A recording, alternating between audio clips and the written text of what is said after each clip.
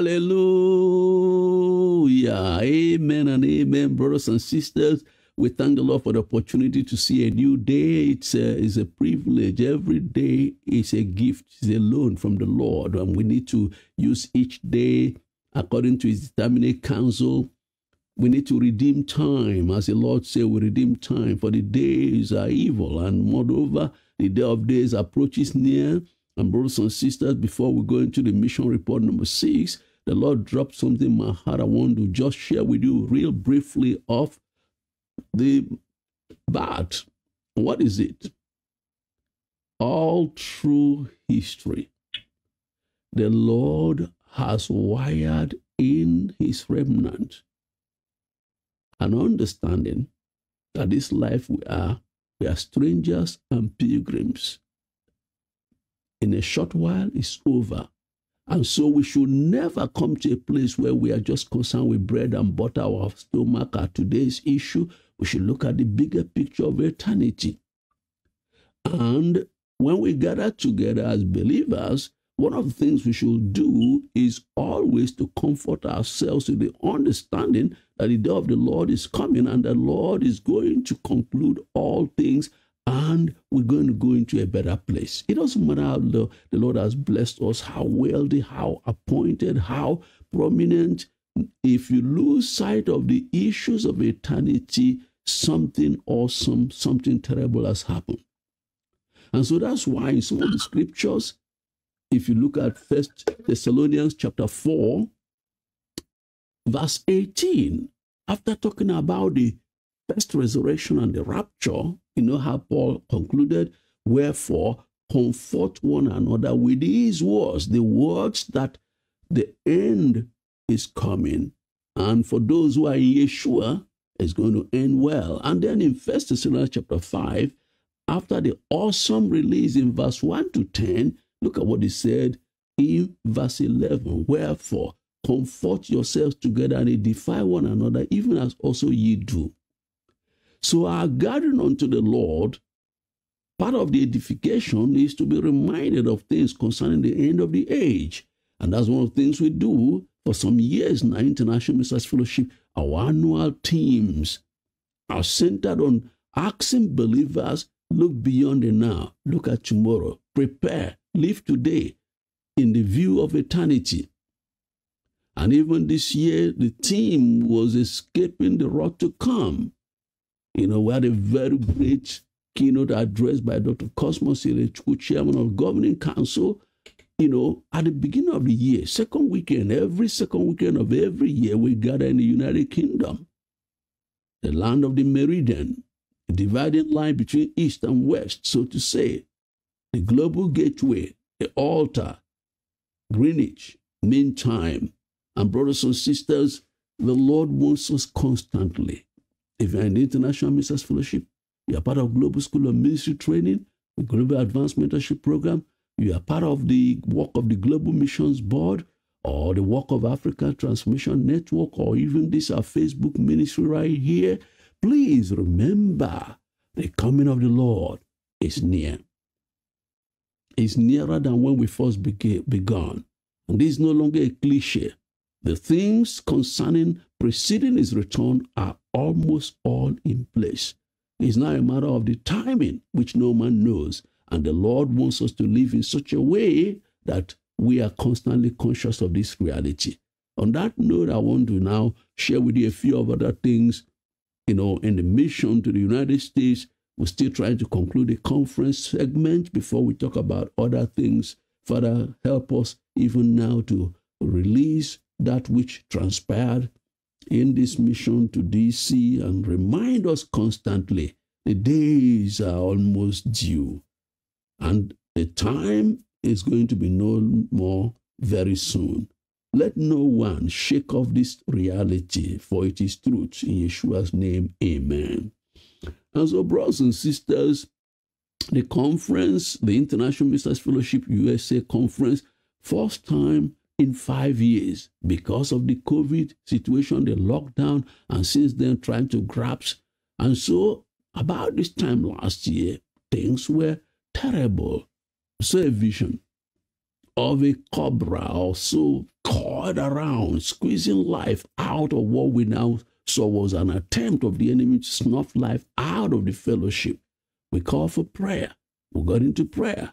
And I believe the Lord had our prayer, the Lord our prayer, and what we saw was life again. So International Ministers Fellowship ended the first phase and began the second phase right there at this conference. We talked about the first day. Second day, we talked about a part of it. And even on the second day, we also had some release of the word. It came, by the grace of the Lord, the heavens were open. The Lord released his mind. And then the third day, which was Sunday, we all gathered. And listen, only a tiny fraction left as is normal in conferences because of their flight. The vast majority planned their flight for later in the day.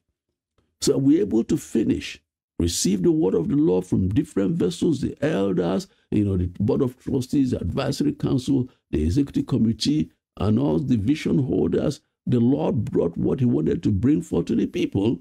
And by the grace of the Lord, the conference ended on an extraordinary note.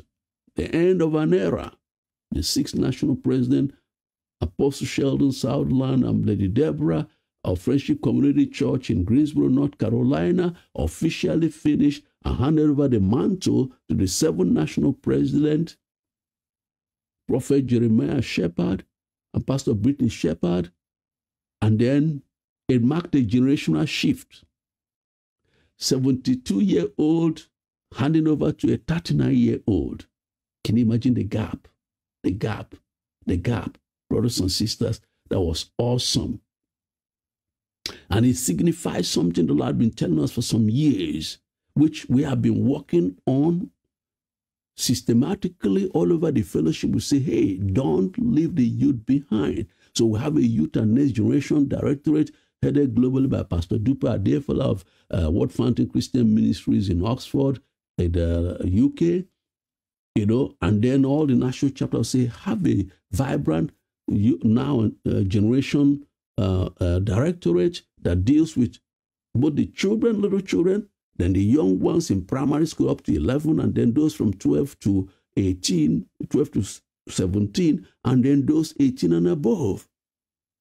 And even by the grace of the Lord, for Pastor Grace tonight, the Lord even told us we have a now generation masterclass for those 18 to 39 years, where they are trained and prepared for ministry to be able to handle it, not when we have left, but while we are here. And by the grace of the Lord, Prophet Jeremiah and Pastor Brittany, they did a master class. They are doing well as pastors of God's Promise Restoration Center, which their parents, Apostle Ron and Pastor Janda, the Lord used to establish many years ago. And they are doing well as senior pastors there. And they are, one of the now generation, the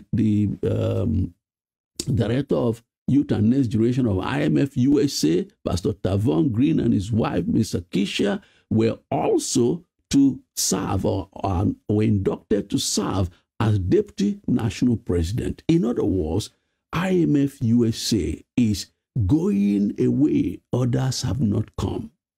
None has come to. That is the now generation are now in the driving seat by the grace of the Lord. And most of the officers, apart from a few, are just now generation. That's the way to go. And does it mean the seniors are now out of the picture? No. They now go into advisory council, board of trustees, to sit as elders at the gates and pray, intercede, and also give counsel to the younger ones. And that is something I think is extraordinary. The Lord is just saying something to the body of Yeshua. It doesn't matter what network, it doesn't matter what fellowship. This is the way to go. This is the way to go. We need to make it that these young people are not on the side. They are not there somewhere there. We are not there as bosses to them. No. We are colleagues. As Pastor Tavon rightly said, that's the position. We are brethren. Brethren in Yeshua. And this is something that all elders, we need to have a mind renewal and a heart transformation so that we can see them the way the Lord sees them And we're not going to be too concerned about some of those little things that they are still perfected. How long did it take us to be where we are? How long? How long? Can we ever think of our processes? Someone like me, the process took the Lord. I was in the world, totally in the world. The Lord delivered me with a mighty stretched forth hand and threw me into a holiness denomination. And there the Lord began to do what only He can do. But did it end there? Process. A little here, a little there, a little there. So where it has pleased the Lord to bring me in terms of attitude and lifestyle and outlook, I should be patient when people are going through their own process. And so the Lord wants our elders anywhere in the world.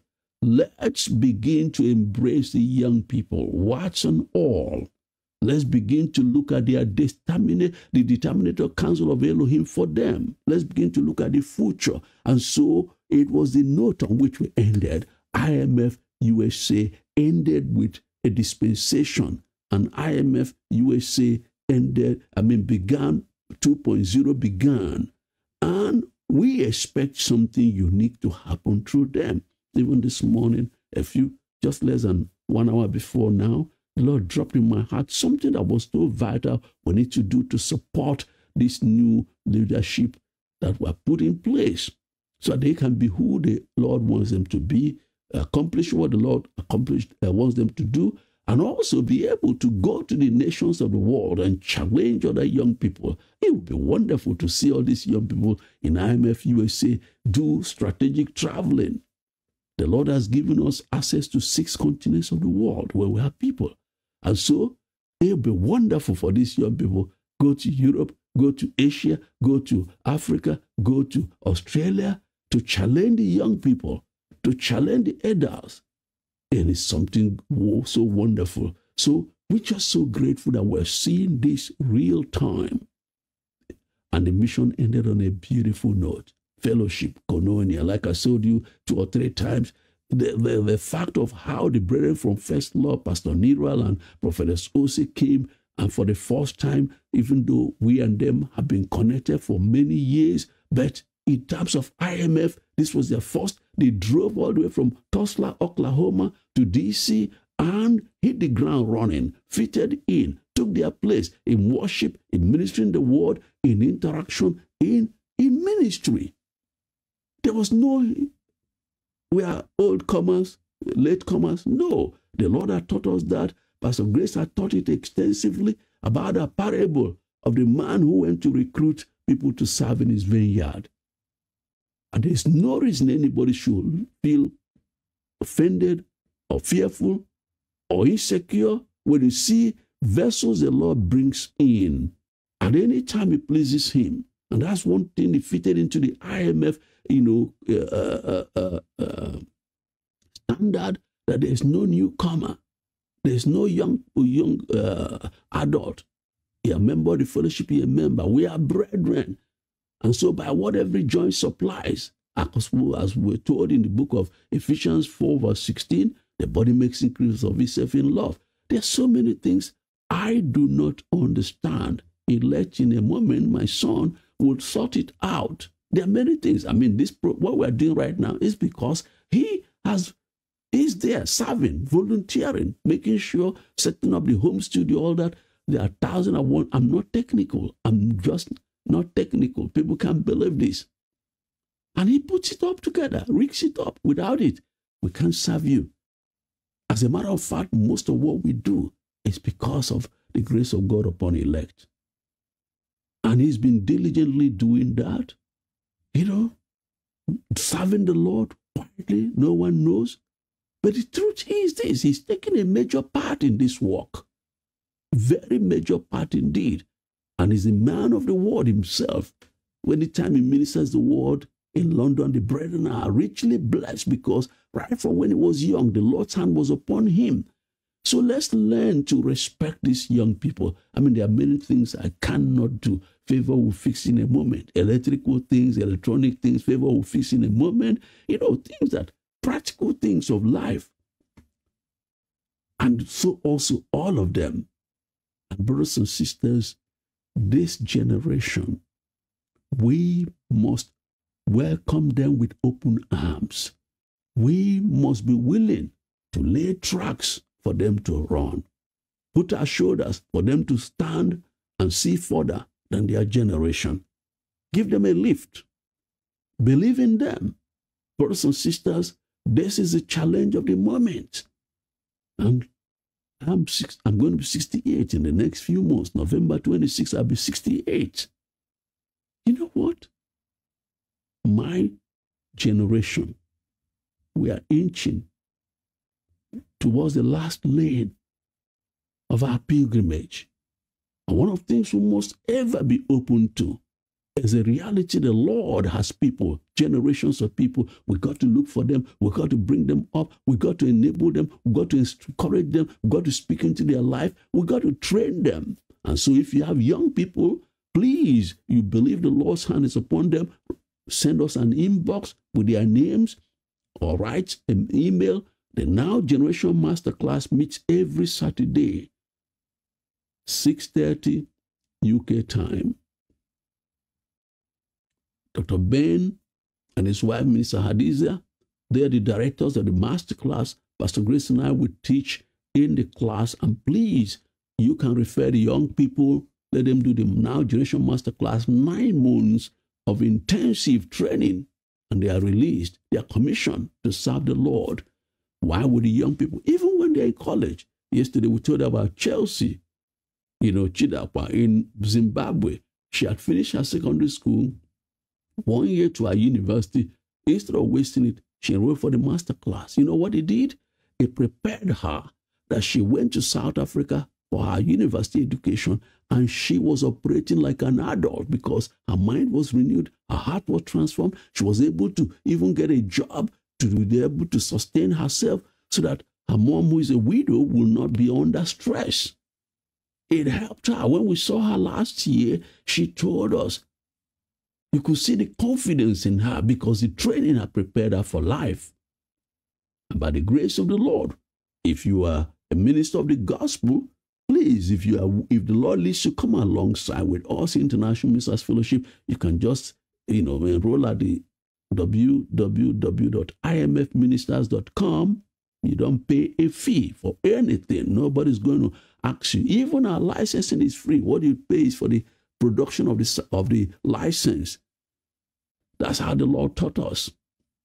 And if you are not, please, there must be a fellowship of the remnant around you. Please, anywhere, connect. If you're in Oklahoma, connect with Pastor Neral and Prophet Jose Bonnet of First Love Assembly. If you're in Tulsa area, and brothers and sisters, you are in Texas, Kilgore area, surrounding areas, GPLC is there. You're in Dallas, Christian Fellowship World Outreach Ministries is there. So also different parts of the UK. We're going to produce a directory so that if you're a remnant of the Lord, you are looking for where you can receive healthy diet without any poison inside. You know that there is a place you can turn. And we ourselves, we experience the love of Elohim from the brethren.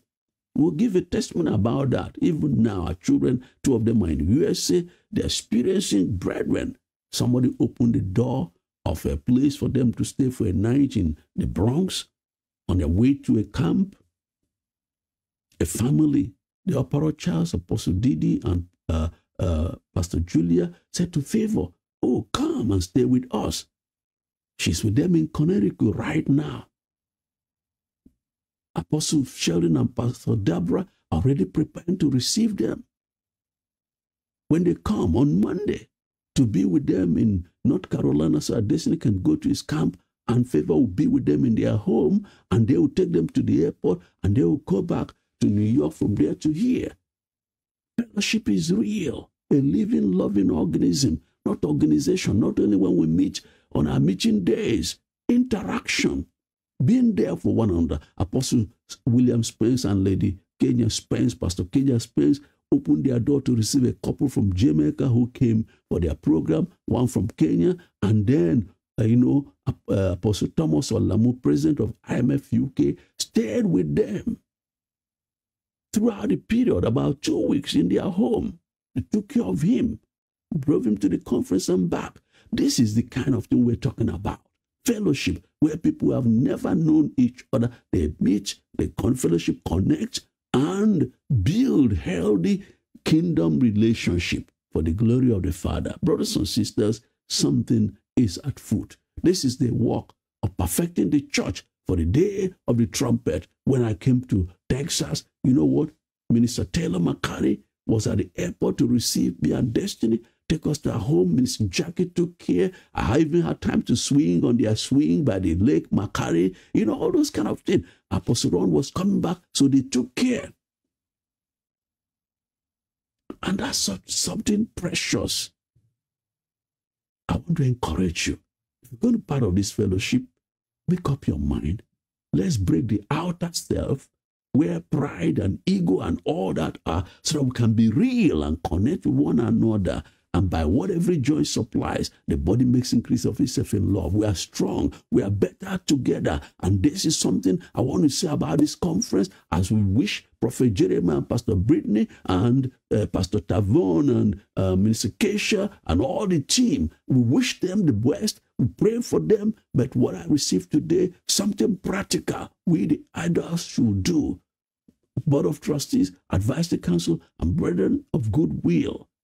Going to share out a memo. Wait out for something Teacher Stephanie is going to send to you. If you are in leadership or you love the fellowship, I want to share what the Lord said we should do to support this awesome team the Lord has brought into responsibility to drive the seed of IMF USA and show the way other national chapters should be thinking, should be going. Let's pray. Father in heaven, the great I am who I am, we bless you for the opportunity to receive from you this awesome work you have done and you are yet doing in the United States of America, and which is a model for brethren across the world to follow. We say, have your way.